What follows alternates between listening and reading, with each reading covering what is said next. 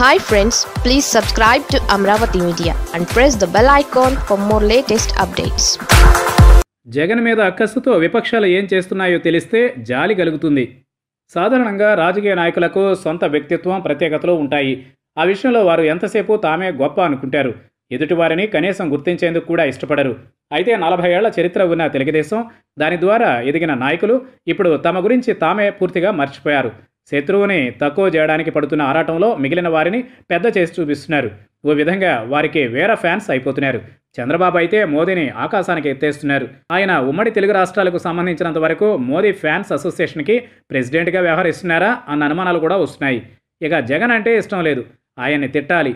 అది ఎటూ జరుగుతున్నదే. మానసికంగా ఇంకా బాధించాలి. అది ఎలా అంటే, పొరుగున ఉన్న తెలంగాణ ముఖ్యమంత్రి కేసీఆర్ని పొగిడితే జగన్ని తగ్గించినట్లవుతుంది, కించపరిచినట్లవుతుంది. ఈ స్ట్రాటజీ టీడీపీలో మాజీ మంత్రులు సోమిరెడ్డి చంద్రమోహన్ రెడ్డి, అయ్యన్న పాత్రుడు, గోరంట్ల బుచ్చయ్య చౌదరి, యనమల రామకృష్ణుడు వంటి వారు అచ్చంగా అమలు చేస్తున్నారు. జై కేసీఆర్ అంటున్నారు. చంద్రబాబుకి బయట కేసీఆర్ను పొగడడానికి ఇగో అడ్డు వచ్చినట్లుంది. తమ్ముళ్ల చేత జై అనిపిస్తున్నారు అంటున్నారు.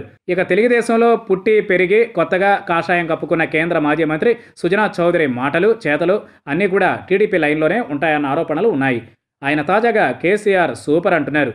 కరోనాపై పోరులో తెలంగాణలో కేసీఆర్ బాగా పనిచేస్తున్నారని కితాబిస్తున్నారు. అదే సమయంలో జగన్ ఇక్కడ వేస్ట్ అంటున్నారు. అంటే కేసీఆర్ని మంచి చేసుకున్నట్లు ఉంటుంది, జగన్ని తిట్టినట్లు ఉంటుంది. ఈ విధంగా సుజనా భజన భలేగా సాగుతోంది. ఆయన కూడా గులాబీ బాస్కి పెద్ద ఫ్యాన్ అయిపోయారన్నమాట. ఇవన్నీ రాజకీయ కక్షతో జగన్ను కార్నర్ చేస్తూ విసురుతున్న రాజకీయ బాణాలు అనుకోవాలి.